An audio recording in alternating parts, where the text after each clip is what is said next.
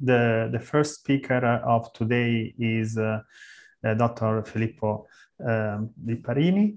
So he is a chemist. He's got his PhD in chemistry at Scuola Normale Superiore in Pisa. Then he did the first postdoc at Université Pierre et Marie Curie in Paris.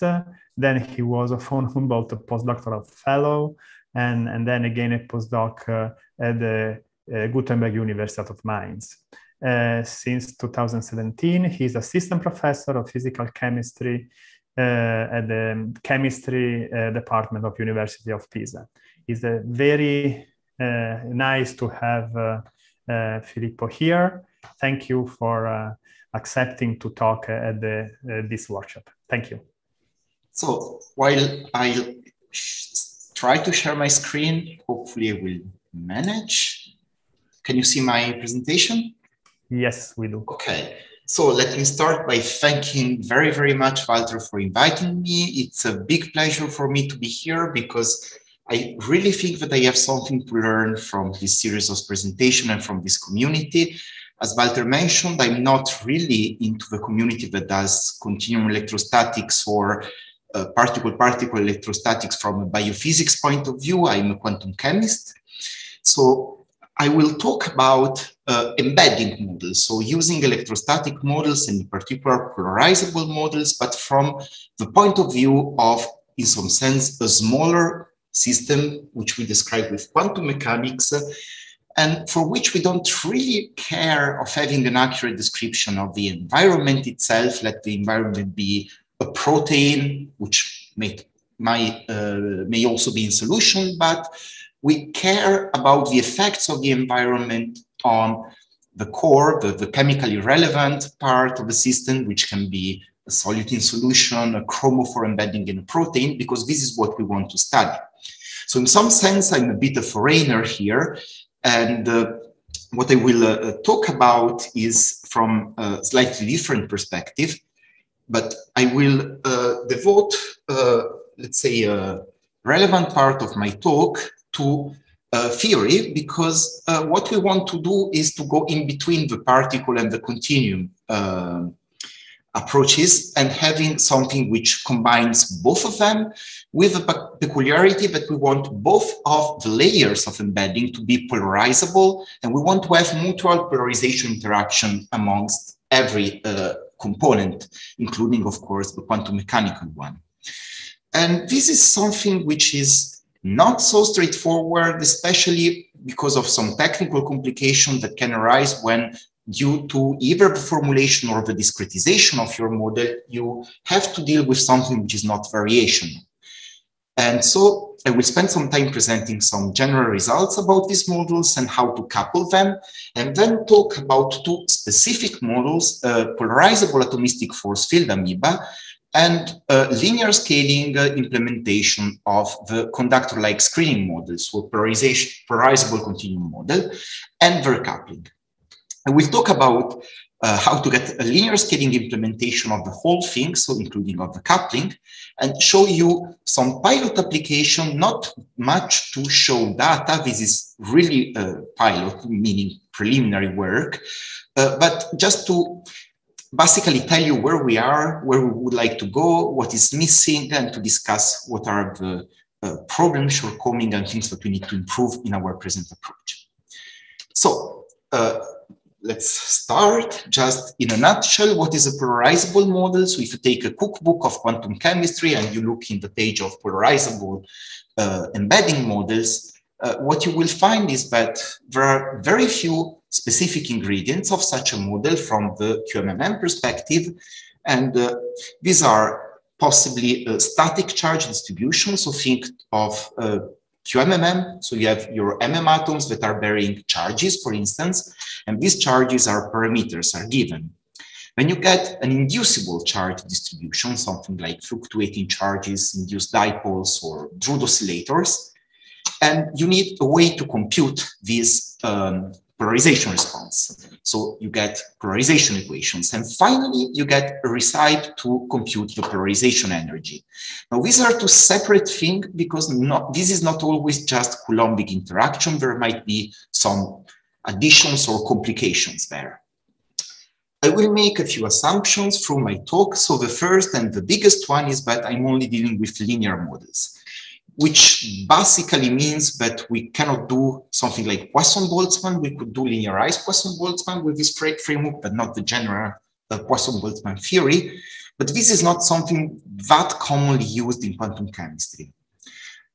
Just also to be in the most comfortable position possible, I will assume that every continuum model has been discretized, so I'm not going to deal with operators in Hilbert spaces. I'm basically going to work in R to the n, and I will use a dot product to basically denote contractions of quantities.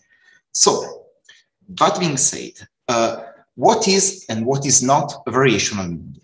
So we say that the model is variational when the polarization equations are defined in terms of a positive symmetric matrix or operator, if you wish. And we also need for a model to be variational for the recipe for the energy and the polarization equation to involve the same electrostatic quantity. To make an example, we say for a model to be variational, you want that the field that induces point dipoles is the same field these point dipoles interact with in order to compute the polarization energy. Now, if both these hypotheses hold, then you have what we call a variational embedding model. And there's plenty of them. Fluctuating charges are variational. The naive vanilla, let's say, tall dipole model is variational. And in the continuum part, for instance, Cosmo is variational. And with some work on top of it, the polarizable continuum model can be recast in a variational form. However, there are also plenty of non-variational models, and the two I am going to talk about are both non-variational. AMOEBA is non-variational because of the way the interaction energy is defined. And even if you take a standard polarizable continuum model from the quantum chemistry community, something like PCM or SSVPE, while the model in its continuous formulation is variational, the numerical realization, so the boundary element method discretization, is not due to non-perfect faithfulness of the discretization. This domain decomposition Cosmo I'm going to talk about is also a non-variational model. So these non-variational models are actually quite common, and one needs to learn how to deal with them. And this is actually not something that difficult, because the thing that you need to do is to brew up a Lagrangian where you have your energy, and then you enforce with a Lagrange multiplier your polarization equation. So the ingredients are here, the energy of your quantum mechanical subsystem. I'm probably going to assume that this is described with Kohn-Sham density functional theory using localized basis functions. Then you have what would be your standard electrostatic embedding components. So for instance, if you have fixed point charges, you will have the self-interaction of these charges and the interaction of the charges with the electronic density. And then you have the polarization energy, which is the interaction of your induced degrees of freedom with the quantum and classical densities. And finally, you have polarization equations that you enforce through Lagrange multiplier. Now, this is quite straightforward, and is also a very convenient way of formulating things, because getting the polarization equations is very easy. So if you only need to compute the energy, you can get away with just one linear system of equations. So by differentiating the Lagrangian with respect to the Lagrange multipliers, you get, again, the polarization equations. However, and this is the important thing, if you want to compute derivatives, and you do want to compute derivatives for many reasons, then you also need to solve a second set of linear equations in order to compute the Lagrangian. And why you want to do that? Because when you differentiate your Lagrangian, which corresponds to the energy once you solve the polarization equations, with respect to some external parameter, if you just do chain rule differentiation, then what you will get is that due to the stationarity of the Lagrangian with respect to your polarization and Lagrange multipliers, you get that the total derivative corresponds to the partial derivative. So you get something which is easy to compute. And this avoids to compute these dx over d lambda quantities, which is of course a lot of work and you don't want to do, and also allows you to implement easily forces, which are most common derivatives, but also, and this is very relevant for QMMM, contributions to the operators that define your quantum mechanical equations. So Fock matrix, Conchamp matrix, or something like that, which you can define as the analytical derivative of the polarization energy with respect to the density matrix. However, the price to pay when you have a non-variational model is that for each value of the inducing density, you need to solve two different sets of linear equations. So what happens when your model is variational? What happens is that things get much, much simpler. So let's enforce the hypothesis for a variational model. First of all, we want the inducing field to be the same than the interacting field. So this theta becomes a psi. And then if you take the derivatives with respect to S and X, and you use the fact that your operator or matrix is self-adjoint, what you get is basically the same linear system twice. So in this case, the Lagrange multiplier is equal to the polarization. And this makes the Lagrangian become an object which is not only simpler, but also more physically relevant, that is an energy functional. And what is particularly nice about this kind of formulation is that it has a clear-cut physical meaning. So if you take the polarization addition to this energy, what you get is that the first term is 1/2 x dot ax is the work that you need in order to polarize your environment. So it's energy that you have to put into the system. And the second term, this x dot psi, is the energy that you gain by the favorable interaction of your induced degrees of freedom with your polarizing density. So you can see how a variational formulation is very natural because your polarization will be the one that minimizes the self-interaction while maximizing the favorable interaction with your polarizing medium. Now, let's get to the ingredients of my presentation. And the first one is the AMOEBA force field. Now, the AMOEBA force field is a very popular polarizable force field. It has a quite big community that develops it, which means that there are parameters available for a very large manifold of systems, which is of course very good because parameterizing the force field is definitely not something so pleasant. And it's a quite accurate force field, in particular for its electrostatic and polarization components, which makes it very suitable for polarizable QMMM applications. In AMOEBA, each atom is endowed with distributed multiples up to the quadrupole, and the polarization is taken care of with induced dipoles. The polarization equations are the standard induced dipole equations. So your A is a matrix with on the diagonal blocks the inverse polarizabilities, and on the off-diagonal blocks dipole-dipole interaction matrices. Is symmetric and positive definite. However, due to the way the force field is parameterized, the inducing field is computed in a different way than the polarization field, so the one that you use to compute the energy. So due to this fact, the AMOEBA force field is not variational. So no problem, we just write down the same Lagrangian that we saw before, putting the things using the names typical of the AMOEBA community, so you can again see the polarization energy minus 1/2 dipoles times fields. And then you have this mu p, which is a Lagrange multiplier that enforces polarization equations. So again, in the context of QMMM, by differentiating this Lagrangian with respect to mu d, the polarization, and mu p, the Lagrangians, you get these two systems of linear equations, which, as I marked explicitly, depend on the quantum mechanical density. And by differentiating the Lagrangian with respect to the density matrix, you get the effective Conchamp or Fock matrix, which accounts for the mutual polarization with the environment. You can actually see that these two sets of equations, so the classical and the quantum ones, are coupled, which gives us the mutual polarization, which is what we want. So this is for the atomistic model. Let's come to the continuum model. The continuum model that we work with is a Cosmo. It's a very traditional continuum model in quantum chemistry, and is a completely electrostatic model for the part we are concerned, that represents the solvent, so the medium embedding a molecule, as a uniform conductor medium, which fills the whole space but a molecular cavity, which is usually made of interlocking spheres and is a vacuum cavity that accommodates the solid.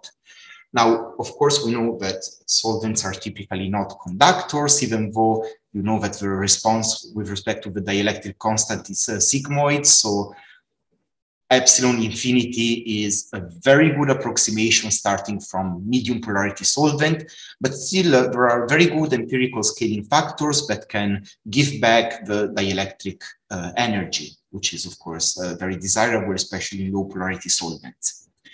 And this is a very simple model. You get away with just solving Poisson equation with a conductor boundary condition. And typically, as our boundaries have these complicated shapes, you need to do that using something like the boundary element method.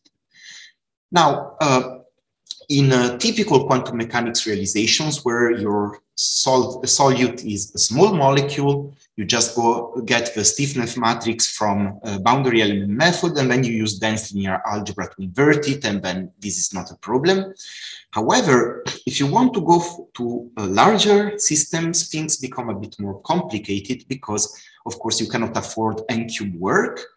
And it's well known that boundary element methods for 1/r interactions tend to give ill-conditioned and, of course, dense stiffness matrices, which means that iterative solvers will struggle.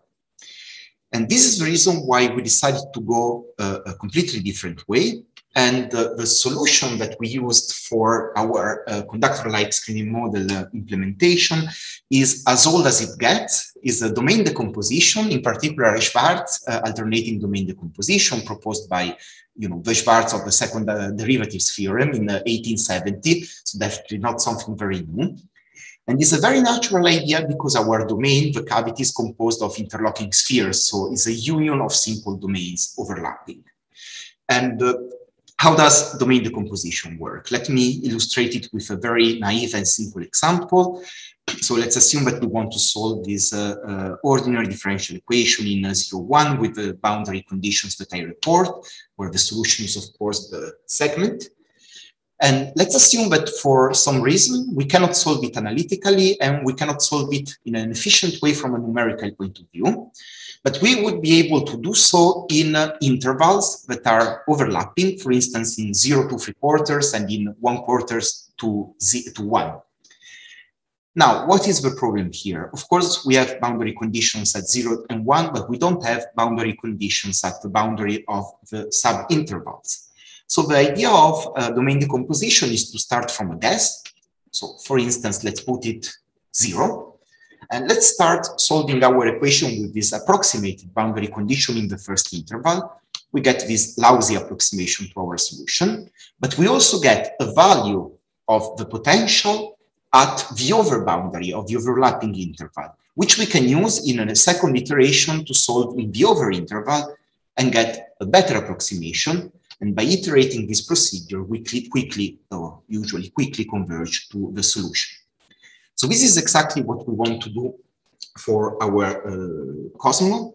But in quantum chemistry, this, as I mentioned, you usually do transform these problems into surface problems. And this is not what we want to do here because there is no clear-cut way of defining overlapping boundary sets to decompose the surface. So we go back to the standard PDE.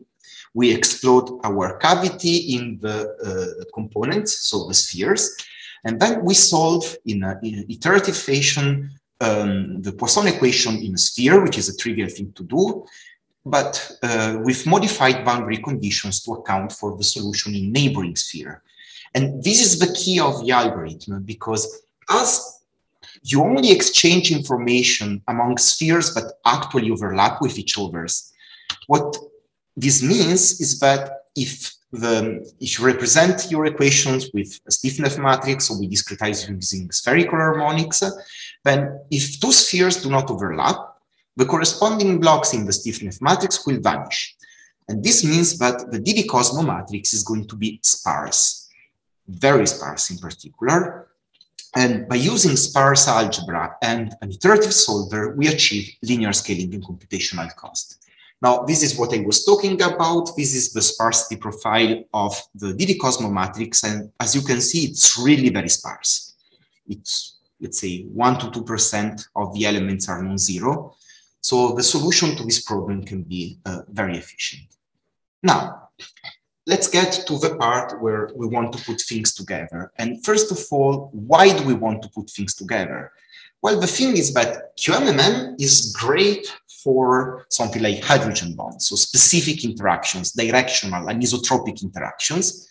But on the other hand, as 1 over R never dies, if you want to take care in a reasonable way of long-range electrostatic interactions, you need to get very, very large clusters. Otherwise, you will have boundary effects also in your central quantum mechanical probe or core, and this is going to spoil your results. So this is expensive because you need to get a very large system, which also means that you need to do sampling and so on and so forth.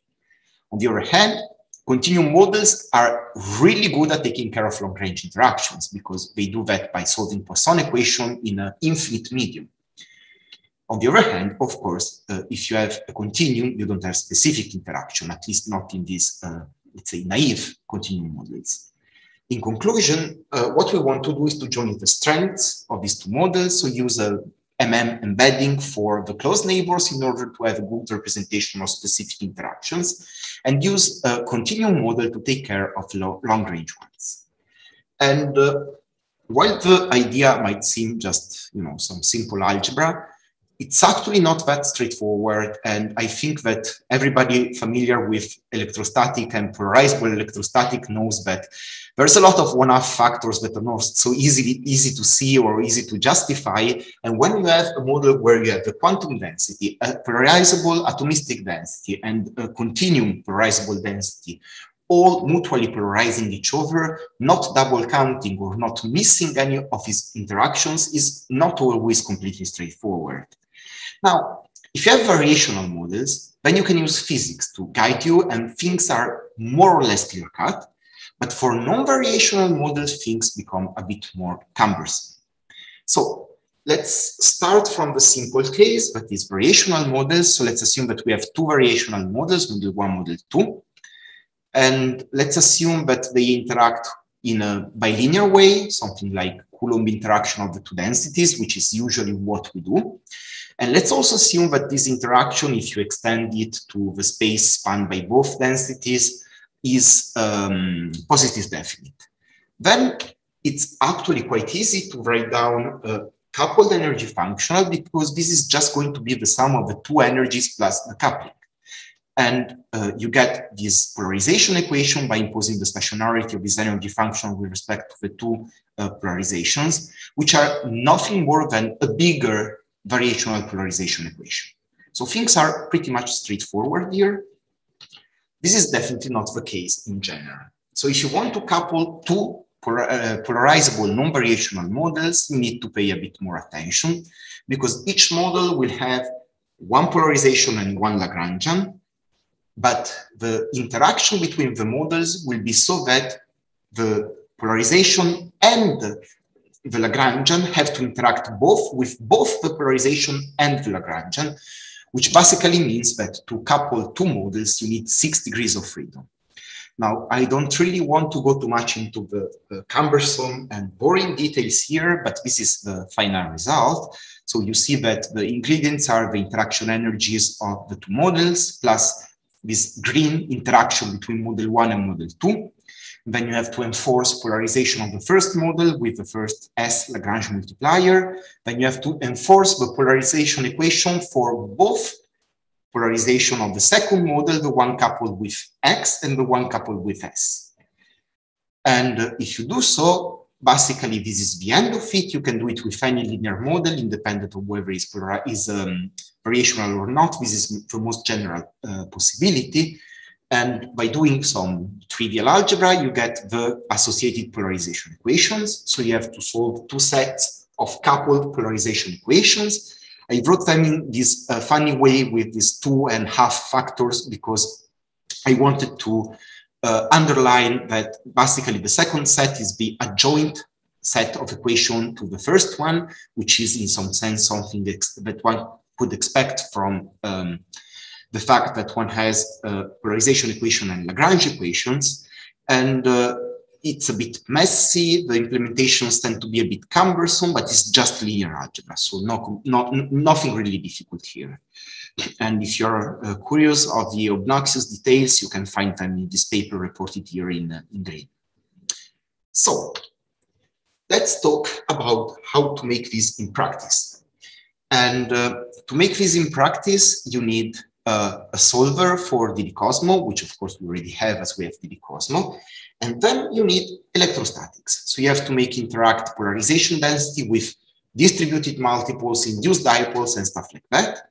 There are a few minor complications. For instance, you might want to damp the electrostatic interaction to avoid singularities, and you might want to exclude some interactions due to the way the force fields are parameterized. But that's basically it. And then from the quantum mechanical point of view, you only need very standard one electron integrals, potential and derivatives. Basically, every quantum chemistry code can do that. So let's get to the electrostatic part. So this is, let's say, mostly general expression of things that you have to compute. So this is an energy. So basically is a classical second year undergrad physics multiple interaction energy, where the differences are these scaling factors, which might be used to remove unwanted interaction, and the presence of this damping function to make the Coulomb interaction go to a finite value when two atoms get too close.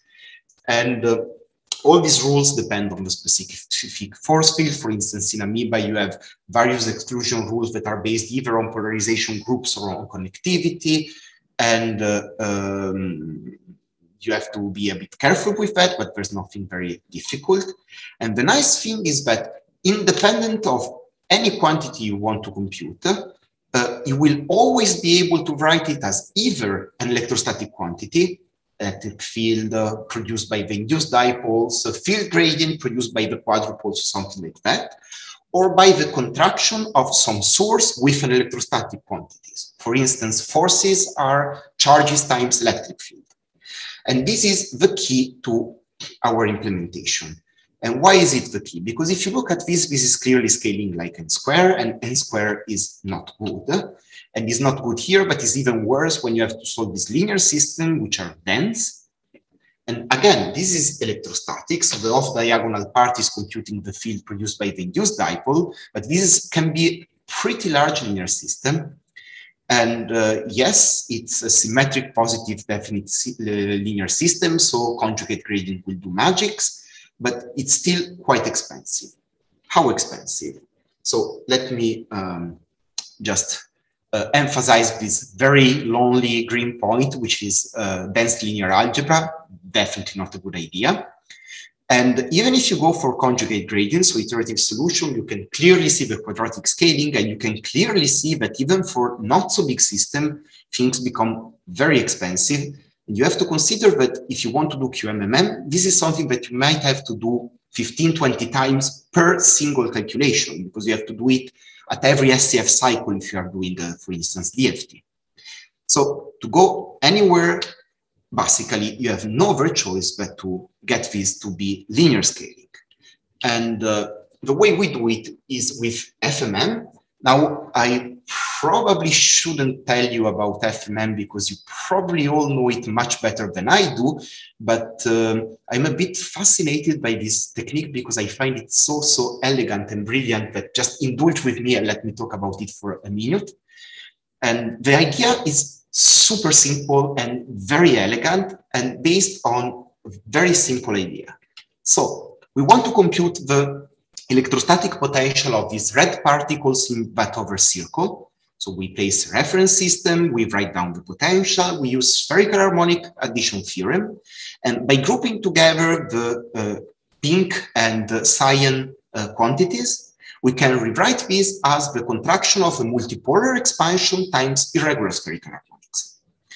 This is not the only way to do that. We can also put our reference in the over circle and then group things a bit differently. So if we group together the blue and red stuff, we get what is called a local expansion contracted with regular spherical harmonics. And of course, the local and multipolar expansions are related with something which resembles a resolution of the identity. So if you have one, you can compute the other one. And that's basically it. Because once we have that, let's assume that we want to compute the interaction of particles in box B with particles in box A. If we do it in a direct way, this is going to cost us NA times MB operations. So what we do is we compute multipolar distributions for the particles in box B. This costs order of MB particles, so-called particle to multiple step. Then we transform our multipolar expansion into local expansion. This doesn't depend on the number of particles. And then finally, we use local expansion to compute the potential. And we went from NA times NB to NA plus NB. Now, if you want to do FMM, things are a bit more involved. So I stole this very beautiful image from the EXA-FMM website. EXA-FMM is the fast multiple method library, which is meant to be used on big computers or on GPUs. It's actually very efficient, and they did this very, very nice picture. There is an alternative to FMM, which is to use a tree code, which is in some sense just half of FMM. It's probably comparably fast unless you go to like super large system, and significantly less obnoxious to implement. So if you have to do it from scratch, I would probably recommend to go to a tree code, because implementing FMM can be a bit nasty. But this is basically how we get electrostatics in a linear scaling notation. Now, DB Cosmo doesn't have this problem, because as the matrix that determines it is sparse, it's not really linear scaling. So we only have to care about the coupling with AMOEBA. And the coupling term are either very easy or also something that we can write as electrostatic quantities times the source. So we can also use FMM to achieve global linear scaling. And this is how this actually works in practice. So this is the time as a function of the number of atoms embedded in DB Cosmo to solve direct adjoint equations and also to compute the forces. And you can see that this is, of course, linear scaling and also overall quite cheap.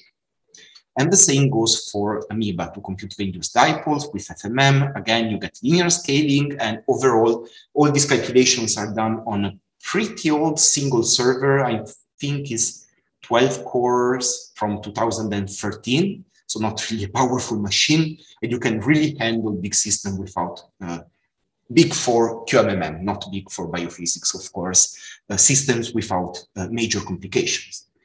What happens if we put things together?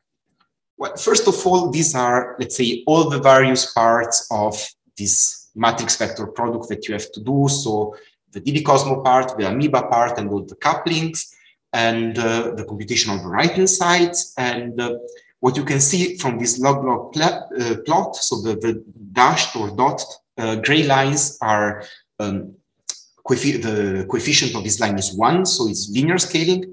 You can see that basically everything is linear scaling. DB Cosmo is slightly more than linear due to the fact that the number of iterations tends to increase a bit with larger systems, but is, I think, 1.08 the scaling, so it's almost linear. However, things get quite more expensive. Now, what do we want to do with that? So, typical problem that we want to tackle is we have a chromophore embedded into a protein, in this case a mutant of a green fluorescent protein here, and this protein is again in water. So the QMMM way of doing that is to take larger and larger clusters, adding solvent, and compute the property until you get convergence. The three-layer way of doing that is to do both MM embedding and then surrounding it with the continuum. And what is that we hope? We hope that properties will converge faster. And this is what we observe. So the values at 0 are the non-embedded systems. So you can see that there is actually a big effect due to the environment. These are excitation energies and transition dipoles for 2 mutants of GFP.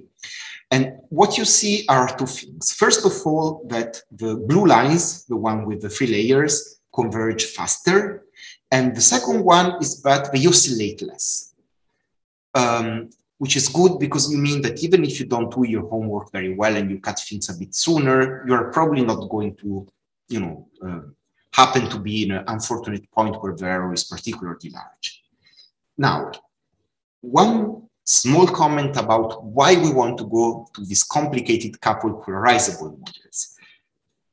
The thing is that if you compute molecular response properties from a quantum mechanical point of view, having a polarizable embedding gives an explicit contribution to the molecular response function. So it alters the way your molecule responds to an external perturbation, which is not something that happens if you have a non-polarizable embedding. And this sometimes can make a big difference. So here in this slide, I'm comparing the results with the polarizable and the non-polarizable description. And you can see that the non-polarizable description has the environment blue shifting the excitation, while the polarizable one has the environment red shifting the excitation. So two different qualitative behaviors. And to, let's say, assess which one is the right one, we did fully quantum mechanical computations on, well, the largest system we could afford. You cannot really go too far with full quantum mechanics here. And you can see that the full quantum mechanical computation go in the same direction as the polarizable ones. This is not to say that you should use always in every case a polarizable embedding, because in a lot of cases, the non-polarizable one will just work as fine. The thing is that you never really know.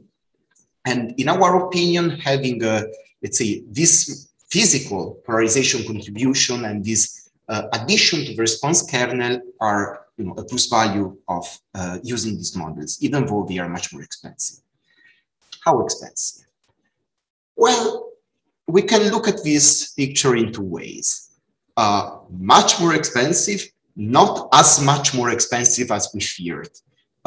When we first ran this calculation, we were thinking, okay, the free layer is going to be 20, 30 times more expensive than just QM-AMOEBA. It turns out this is about 3 times more expensive, which is not that bad. Now, is it worth it? Well, the question we have to ask is, if using a free layer model, we converge our properties in this zone, and using the two-layer model, we converge our properties in this zone, then perfect. Otherwise, then this is yet not convenient. And the true answer is that at the moment, this is not the case. So using a free layer model gives you converged properties at the size, which makes the calculation a tiny bit, let's say 5% more expensive than what you would get with the fully atomistic level. But what is still missing here? Well, okay, this I already said. The thing that we still don't know, I can tell you we have limited experience on that, is what happens to sampling. Because of course, if you take a protein and a chromophore and you do a single UV-Vis response calculation, what you get is nothing significant, because you have to sample the conformational space of your protein in order to get, let's say, a representative picture of your system. And the idea is that if you have a smaller system, because you could crop it a bit more, thanks to the continuum taking care of long-range interaction, it might be the case that you get a faster convergence of your properties with respect to the number of configurations that you need to take care of. Now, this is something that we saw in the examples that we made, but is not something that I can prove. So at the moment is let's say, a wishful thinking in some sense, but it's reasonable wishful thinking. So this can be a game changer. And then the other thing is that the QM-AMOEBA implementation is now a mature implementation. It's already well established, well optimized. This is definitely not the case for the free layer implementation, which is something that started working not much more than 1 month ago. So we are, let's say, at the beginning of the road in this sense. And what is that we want to do there? Well, the first thing is that we did somewhat naive implementation, especially of the coupled equations. We just do a macro iteration solution. There might be better ways of doing that. And then the other thing, and this is why I'm so happy of being here, because I might learn something, is that at the moment, we're using a very naive OpenMP implementation. So we are so far away from Exascale that I'm a bit ashamed of being here at the moment. And the thing is, going parallel here there is going to be the limitation of the quantum mechanical part in the end. But if the cost of the classical one becomes really a determining step in the calculation, and we are close to there, parallelization in a more extended way is definitely an option, because FMM is good in parallel, or at least this is what the experts told me. And because DD Cosmo is definitely something that you can parallelize very well because of local communications and stuff like that. One even more interesting option is to use GPUs. This is because both the FMM and the DD Cosmo computations are, let's say, high floats, but not that much memory intensive. So GPUs sound like probably the first thing that we would like to try. And this should definitely help to speed things up. And then there is another thing that at the moment we are doing a molecular cavity even for the QMMM, where we put one sphere per atom, hydrogens included, and this is definitely not the smartest thing to do. It's not so simple to do DD Cosmo on a cavity which doesn't have one atom per sphere, but we are definitely working in that direction. So to conclude, I think I presented you. So the road to Exascale for us is, I am at a crossing and there is a road sign that says, oh, in 30 kilometers, there is going to be a road that connects to the motorway that goes to Exascale. So we're very far away from them, but we know that this is the future. And we know that the, let's say, protein electrostatics and biophysics community are much more in contact with that. So in some sense, thanks again, Walter, for inviting me, because I think this is going to be a very useful experience for me.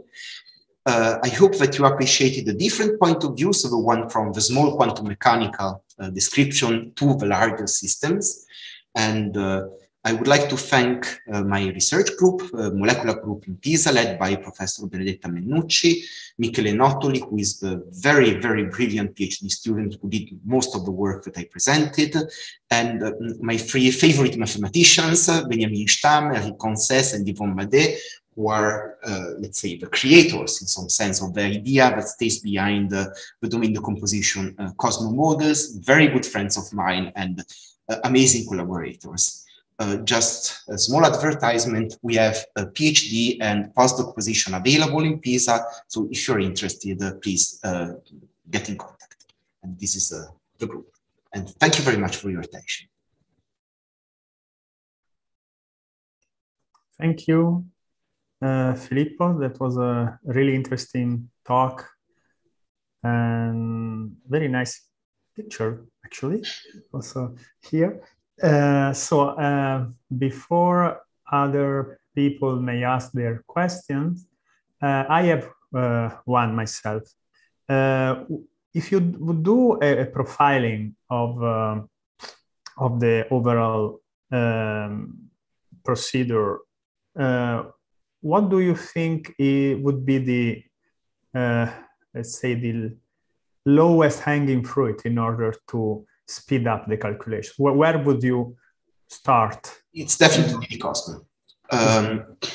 This is due to the fact that we basically, when we solve for the dipoles, we do one iterative step on the dipoles, and then we fully solve up to certain precision DD Cosmo. So for each calculation, there are a lot of DD Cosmo solves.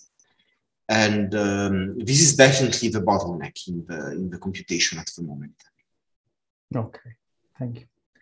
Are there other questions from the other participants?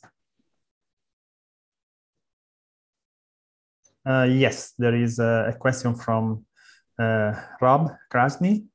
Oh, now I feel a bit embarrassed about talking about FMM, but I noticed that you're there.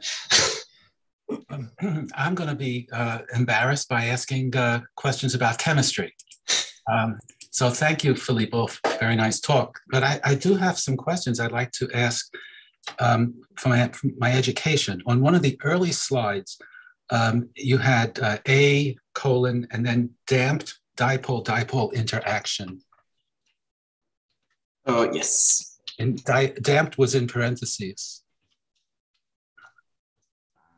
Yes. So what do you mean by damped?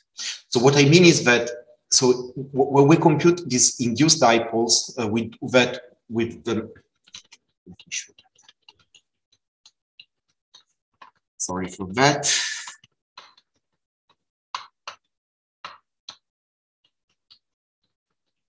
I'm getting there. Okay, so this is the equations that we solve. And these are these T12, T1n are dipole-dipole interaction tensors. Now, if you get two particles quite close, these blow up. And this is, of course, a source of instability, especially if you do molecular dynamics. It can happen, but atoms get closer. And as a consequence, instead of doing this calculation using the Coulombic interaction, we replace the Coulombic interaction with something which is dressed with a function that eliminates the singularity. So we treat the dipole-dipole interaction as if instead of having point dipoles, we have like something like a p exponential function, something like that. I see. Okay. And I think on the previous slide, you circled the lambda. Yeah. RIJ. That's also an example of exactly damping. And so, but you like to put an exponential decay there? Is that yeah, basically we smear the dipoles so that they have an exponential profile. Instead of being like a Dirac delta, we are decaying exponential. Now, but I mean, the decaying exponential would decrease the far field, right? But it would still blow up, wouldn't it? Okay, maybe I didn't I didn't explain that correctly. So basically, we build our interaction as instead of having point particles, we have let's say a continuous distribution with an exponential shape. Okay, so it could be a Gaussian, for example. Yes, yes, okay. Gaussian is also used. Okay, okay, fair enough. I see. Okay, very good. I don't want to monopolize the time on questions. I have a few more that I would ask. Well, I think you can go. Yeah, please. Okay, you had at one point mu P and mu D. Yes. What is the distinction? I didn't catch that. So this is the AMOEBA notation. So mu D is, they call them the direct dipoles, and these are the actual, this is the actual polarization. Mu P is the Lagrange multiplier associated with it. Mm-hmm. Okay. It has the physical dimension of a dipole too, so this is why we call it mu P. Okay. Okay. You didn't mention anything, I think, about periodic boundary conditions. Are those of less interest, or just there wasn't enough time to say anything? But so in let's say the quantum chemistry community, we usually work with localized basis functions and in a non-periodic setting. Mm-hmm. So all of the things that I showed are in non-periodic settings, which is one of the reasons why it's so interesting to have a continuum at the boundary to take care of long-range interactions. Mm-hmm. Okay. Okay, and I'll just make an observation that, of course, there are many versions of the FMM, yeah. and so we really have to compare, and you know, they can all be O of n, but then what's critical, and you brought this out, I think, at the end, is how well they parallelize. Yeah, and some may be more or less easily parallelized or efficiently parallelized, and so I have a new version that's recently out of an FMM that's GPU accelerated. I'll forward that to you at some point. That would be very, very kind of you. I would appreciate it very, very much. Thank you so much. Thank you for your talk. It was nice to see you again. Likewise. Okay, are there other questions? Yes, go ahead. Yeah, I have a kind of remark concerning the FMM also. I mean, you mentioned that the FMM is quite well scaling and parallelized. The question there is, of course, how many particles are you using there? And if you're in the regime of up to 10,000 particles, I think it's quite limited how many processors you can use for the FMM also in this case. And if you really want to go to large number of processors, you might also have kind of hybrid implementation, so task decomposition in your overall setting, and that you only part of the processors would take care on the FMM. Another point which I want to mention here or announce simply is that one talk of the seminar series will be also devoted to the implementation of the FMM, also to the parallelization of the FMM. That will be one of the September talks by Ivo Kovačov from Jülich. Excellent. Thank you very much. So if I can just... And by the way, this version of the FMM is also included in a Electrostatics library, which is called Scafacos, which is also available in LAMPS. Thank you. So about the size of the system. So for the typical applications that we do, we probably won't go much further than few 100,000 atoms, which means that it probably makes no sense to use more than maybe few hundreds processors. So yes, definitely. I mean, this is not astrophysics where you have these huge simulations with millions and millions of particles. But yeah, take as a rule of thumb, maybe 100 particles per processor would be sufficient. Okay. Yeah? I think that's a kind of limit which you could take as a rule of thumb. Thank you. So coming back to your last comment, Filippo, the Exascale would really be, let's say you managed to find some solution, some trick in order to improve the performance and the parallelism, the scaling of your overall algorithm. Would the Exascale capabilities be of help? So the thing is that in the end, what is going to draw us back is the quantum mechanical part. And I mean, sure, large quantum mechanical calculations can be distributed. There are definitely parallel codes there. It's still a little memory bound more than CPU bound maybe. And many things are really not so easy to distribute or parallelize. We are still talking about calculation where you use dense linear algebra to diagonalize matrices. So I think that in order to port this to an Exascale system with success, even by scheduling different tasks on different groups of processors, we need a bit of a change of paradigm in the localized basis function quantum chemistry community. Okay, thank you. Thank you for your question. This is my personal opinion. Yeah, that's actually, I was thinking at the end of the seminar to send a questionnaire to the attendees in order to have a final idea of what they do believe that pushing the boundaries of the computational architecture can really transform their field, or if they believe it will not, at least in the foreseeable future, do this. Thanks a lot. Thank you. Thank you very much.